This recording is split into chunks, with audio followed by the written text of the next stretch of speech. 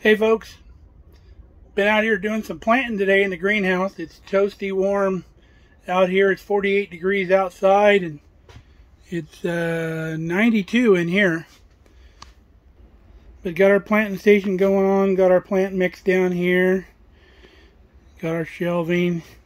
I got the first bunch of tomatoes and peppers planted. Those will be multiple plants in each cup, and then we'll transplant those each into their own cups once they sprout. And we just use the cheap Dollar General styrofoam cups. You just take them out and make sure you poke a hole in the bottom. I just run a pencil in there like that, and then I just write on the side what's in it. But we keep them in the trays and they're bottom watered through that hole that we put in the bottom, and just make sure a hole lines up with the slot. Make sure you're not over the top of the slot when you place it. Make sure you're in the middle so the water can get up through that hole without any kind of resistance. We got the vents put in this morning. Well, not the vents, but the vent covers and the automatic openers, and they're already working. They start opening at 70 degrees, and they open up 18 inches total, so they're not even all the way open right now. So they probably got another 4 or 5 inches to open. Not that it'll make much difference, but I moved some stuff I had in the house out here. I had some elderberry cuttings and some wild roses that I got from a guy in town. I got some blackberries to start.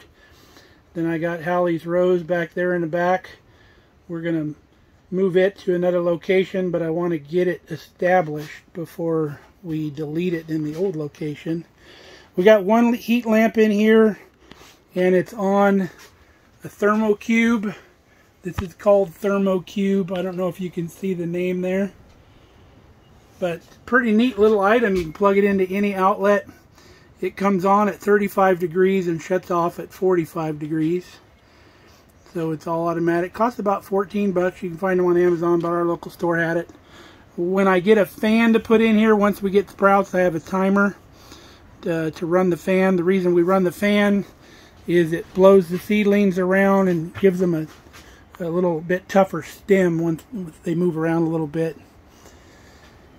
And then I got a little LED light if I'm out here in the dark.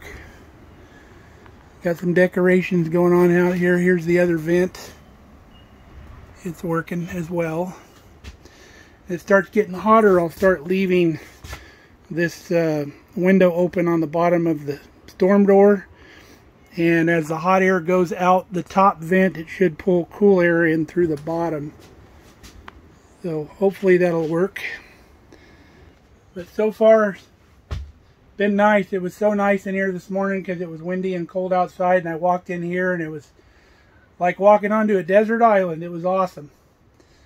So let me know if you got any questions or if you got any suggestions, if you've done greenhouse stuff before, because this is my very first greenhouse, believe it or not. So we're going to give it a try because we need to extend the growing season out here in Nebraska a little bit. I'm going to put a couple tomatoes in here in the greenhouse, a more determinate variety, so it doesn't grow up and take over the whole greenhouse. But I got a couple good determinate tomatoes that I want to try in here, and we can keep those later on to the season in here in the greenhouse than we could out in the garden. So that's a little update on the greenhouse and the garden situation. Hope you come back and check with us again. If you want to see our videos, make sure you like and subscribe. And we like to try to help out as many people as we can, so we'd appreciate it if you share it so we can reach more people. That's the reason why we do this stuff, is to help people out. So until next time, stay safe, stay healthy, and we'll see you back here on Mark Kelly Farm.